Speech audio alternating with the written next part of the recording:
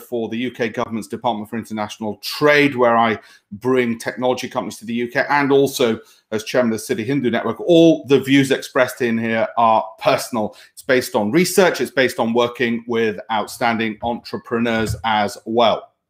Okay, so just to give you a bit of background before I kick off, as it were, it's my role as a government deal maker. You might find it in visual terms to be a little bit more interesting in what I was going to describe it. And sadly, it is not signing treaties with people around the world. I look for outstanding technologies and entrepreneurs who are leading the way in their field. So what are the lessons that I've learned about those who succeed, and also lessons for leadership, whether you're in business or otherwise? I've seen companies go from zero to unicorn status. What were the winners doing right? What were the losers not doing so well? And as you can imagine, I'm still learning as well. So I want to share some of those leadership traits, the lesser known ones. I'm also going to share some research with you out of Harvard Business School and other academic institutions on what allows leaders to get their messages across and get their companies to do well or be successful in their careers. And it's not the usual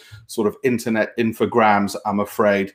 It is more practical than that, and it's more useful and penetrative than that, what I'm going to share with you. Like I said, my government role is what I'm going to draw on this, but the views are personal. I'm also going to draw on my role as chairman of City Hindu Network.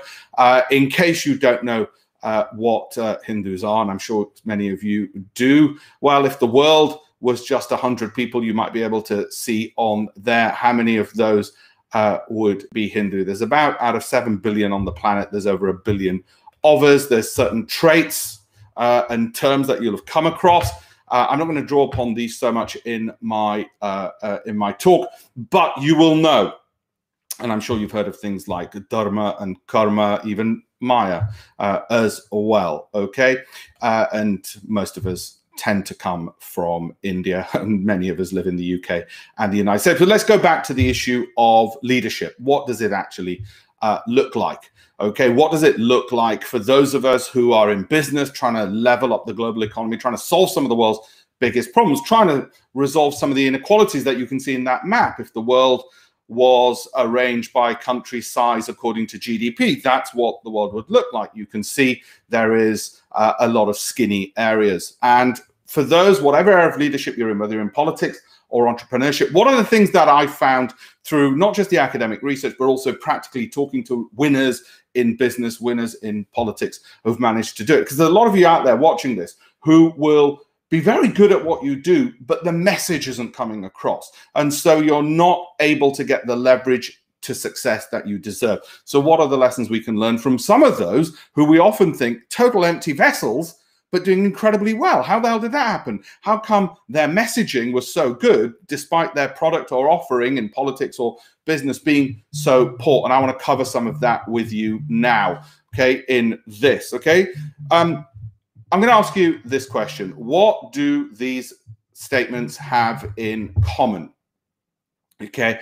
In 1981, the British government met to discuss the best business person to front a campaign about what citizens would do in the event of a nuclear attack. On the names put forward was England football team captain Kevin Keegan. You might think that odd. It won't be in a second. What does this statement also have in common with that? Research suggests executives with squarer, more angular faces are far better in salary negotiations, are far better in salary negotiations compared to rounder faced, it's probably me, equally competent colleagues. And it's true whether you're a man or a woman. Yeah, I've got a CrossFit session in about 3 hours as well to get a more angular face. What do those two statements have in common with this third one? A recent study found that the most watched TED Talks on topics such as leadership are made by presenters who use twice as many hand gestures as those who present on similar topics in less animated fashion. Same topic, same content. One was getting listened to and getting ahead than another. And we sometimes say, oh, well, it's the TikTok generation. They don't, they're all style over substance. It's getting results. What can we do about this? What are the lessons out of research and practical lessons that I've learned from my observations of dealing with entrepreneurs as a deal maker for the government as well? What are we seeing, which are some of the traits of success? Well, you'll have come across the term hard and soft messengers. Hard messengers possess status. Okay, research shows 4 important traits that contribute to status-driven messenger success: socioeconomic position, competence, dominance, attractiveness.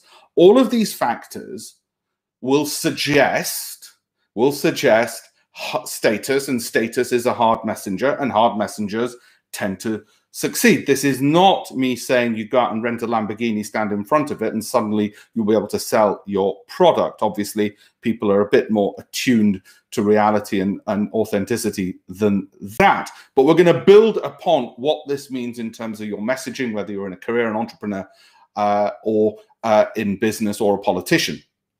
People are also less likely, their behavior changes, less likely to honk at higher status cars. In other words, hard messengers get certain privileges in life. And we know this, and it annoys us. And like I said, those hard messenger traits, we need to bring out more. How do we do it? What do we do? So that's what I'm going to build upon in this. The reason you've got Pierce Brosnan there is that he conveys some of those hard status. We hear about Instagram and influencers. They're looking for some of these hard messengers in an authentic, correct way. So where do we find them, and how do we bring that out in our own messaging so that all the hard work we're doing is not lost because our messaging is poor? Hard messengers, like I said, status. Okay, they bring those traits, and that's one example of it. Even people like me, slightly rounder faces, get to be brand ambassadors around the world as well. The messaging has become important, not just, as so many of you listening to this, the expertise. The old focus on expertise is just the building block. Research from Joseph Marks, who's a PhD, on what factors get people listened to. Well, charismatic messengers beat considered ones. And that frustrates us, particularly in politics. But it'd be far better to be both considered and charismatic. An attractive one trumps an accurate one. I said Trump there, didn't I? An attractive one trumps an accurate one. Okay, well, I'm not saying you go and have facial reconstruction surgery, but certainly grooming becomes part of that message. This whole idea that I'll just walk around in shorts at a talk and I'll look cool. Well, I'm afraid attraction will matter. Dominant voices beat dependent ones. Tone, intonation. Again, you might want to consider even elocution, but these factors are important. Too often I've met entrepreneurs with great technology, or business people with great technologies, but the way they came across, the way they looked, and we all know this research, you make up your mind in a few seconds. Sadly, they didn't get a far. Not with me. They were fine with me because I knew about this. With others, okay? What else does the research show, some of which you'll be familiar with? Well, again, when it comes to hard and soft messengers, hard messengers are perceived to possess superior status. As I've said, soft messengers are listened to because audiences feel connectedness with them. So it's not to say we should all become hard messengers. The German Chancellor would be in the category of, obviously, a soft messenger. The Canadian Prime Minister, the New Zealand Prime Minister would be in the category of a soft messenger. There is a role for them. There is an argument, and some research supports this, that leaders in countries where they have elections tend to go from the hard messenger to soft, soft to hard, and so on. They tend to alternate in their elections between those because people get fed up or whatever else it might be. But there is a role for soft messengers. Many of you will be more able to convey that empathy, that connectedness. It is not to say to suppress it. What this is to say is to know these traits are important, work out which ones are yours, and make sure you are attuned, and part of your messaging is to use those, to utilize those to succeed in politics or entrepreneurship, whatever else that field might be. When people were asked to rank which CEOs they did not know were the most successful, just purely they were given photos. They're only given photos of CEOs. Now, many of you watching this are CEOs. You aspire to be CEOs. You aspire to move up in your careers. Think about this. The respondents were accurate. They were just given photos. They weren't told who was successful. They were just told, which of these do you think is? And they were accurate as to who was just by looking at them. That doesn't seem to make sense. They based their answers on which faces they said were the most competent looking. Well, that's worrying for those of you who are incredibly competent thinking, I'm ruled by a boss who's an idiot. The reason it's worrying is because you're thinking, my God, they got there because based on just how they looked. Yeah, I'm afraid so. Wouldn't it be better if you who've got the skills and the abilities were able to combine both and therefore be more of a genuine article? The same thing happened when asked who would win elections. People asked, who do you think is going to win elections? They weren't told what the electoral outcomes were. So we're not talking about national, the more popular, famous election. We're talking about, the local level. And it was the ones that looked successful. Can you believe it? So what's the definition of look successful? I'm sure most of you have got an idea of what successful looks like in an image. Okay, looking competent may give a halo effect. Looking competent. How many times have you walked into a room and just assumed that the person who looked the most competent was actually the one who was in charge and found that actually, surprisingly, sometimes they were not? That halo effect is something which is a factor in achieving success. Of course, that alone won't do it. You can't just have brand and no substance.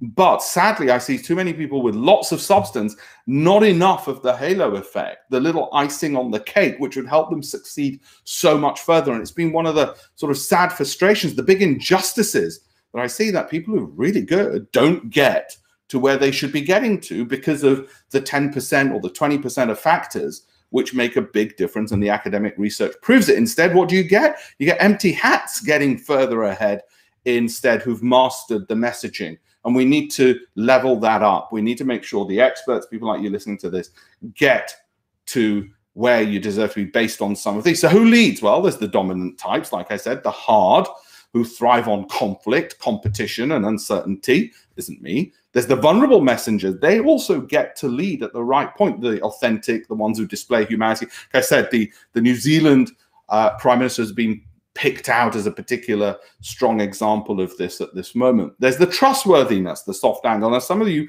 will innately have these strengths. Play to them. The competence and integrity part, the good moral standards. People think, oh, I've got to suppress some of these things because I see idiots getting ahead of me. No, bring these out. They are the traits of success. The charismatic, the ones who've got that surgency, that surge in the energy, the enthusiasm, the positivism in their area. Again, you've got people on the internet and you think, my God, they're so charismatic, but all they're doing is requoting the Buddha in a more modern context, and suddenly they've got great followers, all the rest of it, and their businesses are doing well. They're building business purely out of charisma alone. Well, if you've got some of those traits, you want to use them. If you don't, then it's time to develop them. If you want to succeed, I'm assuming you already have a great product, a great offering, a great voice, things that you've got something to offer to the world. So where does that take us? Well, in the words of Lincoln, there is that whole attitude issue as well. We complain because roses bushes have thorns,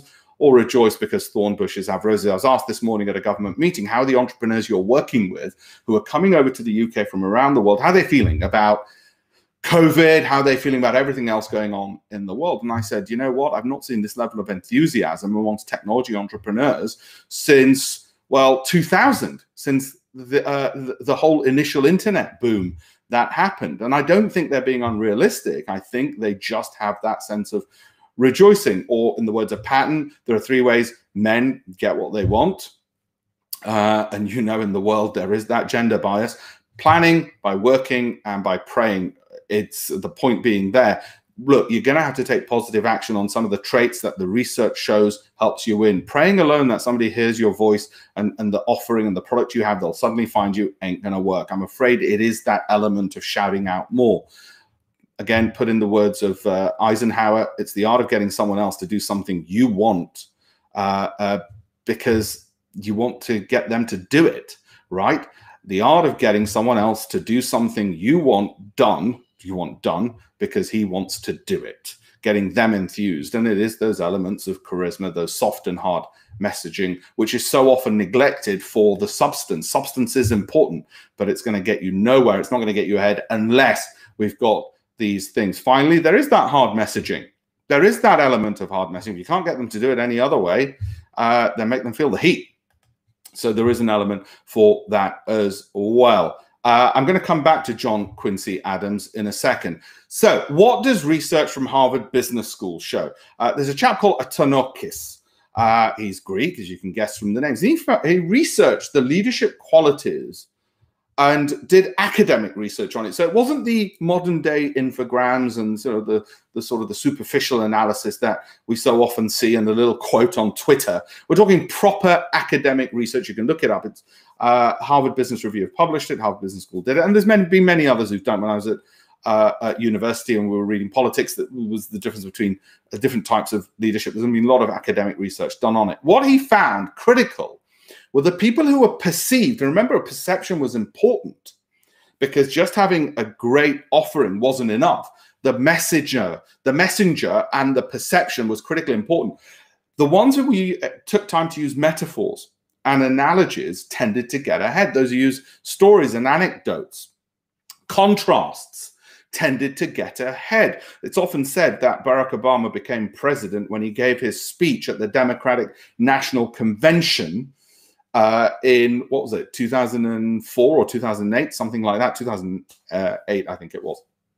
That's when he became president, because of the anecdotes, the metaphors. You won't get a political speech nowadays, a major one, without them saying, Julie from the council flat in, oh, they're overdoing it. So you've got to be aware of that. But these were perceived as being leaders in the nature in which they talked about, whether it's the tech entrepreneurs or the politician. The three-part list, the moral conviction of what they were doing, the belief that what they're doing is good beyond the product they're offering. I deal with a lot of entrepreneurs, and what they're now telling me about, and what I want them to do, is tell me about how they're solving the world's biggest problems. I've got companies like CitySpotter I've worked with who are helping remove fake news using algorithms. For instance, Credit Enable helps people to get the loans they should in their businesses, because they're helping banks find credit risk, which is good and bad. So they're really helping banks become more efficient, so money gets to where it should do. Otherwise, you could have just said, yeah, there's a fintech company. No, it wasn't a fintech company. CitySpotter isn't an AI company. They are solving some of the world's biggest problems. They're showcasing their moral conviction, the bigger purpose of what they're doing, so they get better quality of staff, they get more people behind them, and the product deserves that. There's HippoCabs. Summit, another technology company out of India, brought to the UK. It's like Uber for ambulances. Oh, it's like Uber. Is it car transportation? How boring. No, what it does is it makes sure that hospitals don't have to rely on ambulances to take people back after, say, dialysis, i.e. non-urgent cases of returning people home, but they can use medically equipped cabs and train people to do it. Saves a fortune potentially for the NHS. Okay, so it was converting what you're doing into that bigger story and making that message come across in your daily work. All the speeches you're giving, or the webinars, or whatever else, using the metaphors, analogies, anecdotes, using all of these techniques. And Atonokis found through his research at Harvard Business School, this got people ahead. Can you believe it? It got people ahead, okay? So it is important. It is incredibly important. Talk about charisma. People think, oh, can that be learned? And don't forget, comes from, well, from the word charisma comes charm. It's a Greek word, and comes also charm. If you don't know what charisma is, it's charm. It's that politeness, it's body gestures, facial expressions, that animated voice tone. How often will a PhD tell us something which might revolutionize the world, but we'd switch off because they don't have the messaging abilities? And I'm afraid the duty lies on them, not on the listener. The duty is on the speaker, on the messenger, to get it right, especially if what they believe they're providing is that important. If you believe what you're doing in your technology company, entrepreneur, business, or in your career is that important, if you think you really are that good, then set that expectation of yourself that you are going to have and learn what are the traits of charisma, which does include confidence, I'm afraid. It does include a degree of self-belief, and also those speaking abilities, the animated tone and the body gestures. I'm afraid things you might think are superficial. Of course, be aware of overconfidence, particularly speaking to the men out there. Cockiness won't get you very far. Being full of it, as it were, won't get you very far Either I'm still learning. So many of you might think, well, you're talking about this stuff, but I don't see you deploying it. Hey, we're all still learning. I used to be a visiting fellow at Corpus Christi College, Oxford, where I would lecture and research behavioral finance. Let me tell you one of the most important things I found about the most successful people in the world at what they do. And these were traders. These were massive hedge fund managers. They were very successful at what they did. And what it was is that they didn't have attribution bias. There were leaders in their field. We're talking about people like the global head of trading at Salomon Brothers, Bill Lipschutz, or hedge fund managers leading $2 billion companies, $10 billion funds, and the like. They didn't have attribution bias. What's attribution bias? That's when you attribute success to yourself. It's a bias which can lead to arrogance. Those didn't succeed. None of these people said, oh, I'm just amazing. And I don't mean they were just paying lip service to, it wasn't really me, it was my team, but I'll take the award. They didn't have the God complex. So yes, you've heard, you've got to be authentic. What does that mean? Well, there was this lack of attribution. There was space for luck. Jim Simons, probably the most successful fund manager in the history of the world, put it this way. He says, and they asked him, how come you're so successful? How come you're so good at what you do? And he said, well, luck had a lot to do with it. I don't think he was faking it. I think he was just being genuine. And for that, you got a lot more credit to it. Anyway, the successful leaders, they didn't fall foul of attribution bias. Okay. Put another way, and I said I'm chairman of City Hindu Network, and I'll revert back to the Hindu side of things. One who has control over his mind is tranquil in heat and cold, in pleasure and pain, in honor and dishonor, and is ever steadfast with the supreme self. We know we need that in this time. We talk about mental illness. Well, very often people turn to faith and religion, whether it's Christianity, Islam, Sikhism, Jainism, whatever else it might be. In effect, for me or for others, the leader is the one who has that tranquility. When we look at the speeches that our political leaders give, we're looking to see, are they calm? Or parents in crisis, are they calm? Well, it's the same thing to get ahead. The traits which the leaders exhibited time and again was that tranquility, that ability to say, even if it felt like they were going into battle, the ability to say this too shall pass, to provide perspective and calm. That was a critical factor, of course. We know it is. Practicing that, getting that across in the business environment, particularly during COVID, particularly during everything going on in the world at the moment, might seem like a big ask, but actually it's important to remember that's what gets us ahead for selfish reasons, if nothing else. Leadership is getting people also to believe in their own power. It's partly what I've already said, but that's what the research again showed, that ability to empower others. Put another way, leadership was giving people purpose and autonomy. There's a fantastic book called Drive, and where they research what some of the most successful technology companies had in common. How did Google invent Gmail? Why was it them? It wasn't just that they had loads of money. How come everybody became obsessed with, yes, these blasted things, the iPhones, when it's just a bunch of glass, metal, okay, and plastic, and yet we're so obsessed with it. And it's not simply because, oh, it helps us communicate and stay in touch with people. How come Steve Jobs could get people to work 24 hours a day, 36 hours a day? Law firms would love to know the secret to this. Some of them do know it. And it's not just simply because they were paid more. In actual fact, payment tended to remove people's competence level. So the more you paid them, the less competent they were doing the work. And this was an experiment which was done on monkeys, children, and adults. They were given simple tasks. And when those tasks which were enjoyable, so in the case of a monkey, it was a task where they pressed a button, they got a banana. A kid, it was playing with cars, but through building blocks. And with adults, it was the joy of building an aircraft, a little toy aircraft. Anyway, things that they knew they enjoyed. As soon as they started giving them payment and saying, right, you're going to get rewarded, their abilities to get that same job done dropped. It wasn't out of boredom. It wasn't because they'd done the same task before. They allowed for all of that. When they were given a bigger purpose, you're not just making a phone, you're actually making people's lives better. They were given autonomy, and it was an activity which required skill. Those people excelled. That's what the research found. Again, the leaders were the ones who were able to do those things. Now, you can't do that with everybody in your staff and in your team, but those who were given the bigger purpose. And how often do leaders spend their time talking about the bigger purpose of what they're doing? They were given some autonomy, and it was a skilled task. They got ahead. Of course, I've poo-pooed infograms and all the rest of it. I'm sure many of you have seen these, but it's a good reminder and a good summary of some of the things that I've said. Yes, there are good ones out there as well. What's the difference between the manager and the leader? And I'm sure, you know, you look at these, as I do, remember them for 5 minutes and then keep forgetting and going into sort of bad habits time and time again. But it is the ones who were consistently able to do that who got ahead. Again, the manager on the left, the leader on the right of the screen. The manager on the left, the leader on the right of the screen. Manager on the left follows the map, the leader carving those new roads. Okay, the manager assigns the duties, the leader fostering the ideas. I had a great government talk this morning with the head of the Global Entrepreneur Program, and he ticked all the boxes on the right-hand side. He said, look, guys, what are the new innovative ideas? What are the new great ways? How do we keep doing and excelling and bringing these global entrepreneurs from around the world to the United Kingdom? It was about fostering ideas. It wasn't just simply, you do this, you're going to do that, you're going to do this.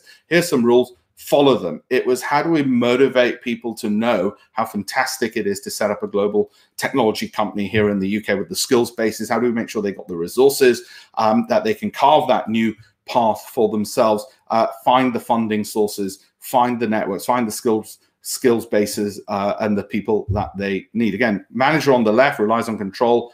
The one on the right is inspiring trust. And you know what the great thing is? Once you start becoming more of that leader, life becomes a hell of a lot easier, both in your work and elsewhere. As a result, and the results come thick and fast as well. So there is one other element I'd mention. Yes, there is that truth to power in my own industry, the fund management, the asset management industry. It's not the easiest thing to say, yeah, bankers are overpaid. It's one thing for the public to say, but when you're actually in finance and saying, no, they're overpaid. Fund managers, the ones that I've met, consistently incompetent at what they do and not up to the job, and they're disserving the clients that they service. And when you say it on air, well, yeah, you're not going to be necessarily very popular, I'm afraid, as a result. But it is something, if you've got the conviction, you have to lead with your voice as well, and it will require you to do that. I will leave you not so much with this quote. If you can't find the bigger purpose, then here's one for you, but do find that bigger purpose in your leadership. It will help and sustain you through it. People talk about passion. Well, actually, purpose, I think, will help even more. That's one of my favorite quotes in terms of purpose, but a bit more secular, let's put it that way. If your actions inspire others to dream more, learn more, and do more, and become more, you're a leader. I think Adams was definitely a leader for me. So I hope you found this useful. Like I say, it's the talk that I give each year. It's a shortened version of a talk I give each year at Oxford University to business leaders. So it's a lot shorter. I've removed a lot of because I know the audience isn't just purely Hindu. I've removed a lot of the Hindu elements to it, but the longer one, in my capacity as chairman of City Hindu Network, I hope to be able to deliver there, where I join the elements from faith and how they help in profession and leadership and getting ahead and success. But I said, in a more broader secular audience, I hope it's also been insightful, particularly some of the research which has been done on leadership. I hope you found that useful. Thank you very much, all of you, for being on here, and continue just posting the questions. I'll answer them afterwards in the chat boxes and the comments. Depending on which platform you're watching this on, feel free to subscribe, like, all those various things. Okay, and at the bottom, there's a couple of websites. Have a look at the EinsteinChallenge.com.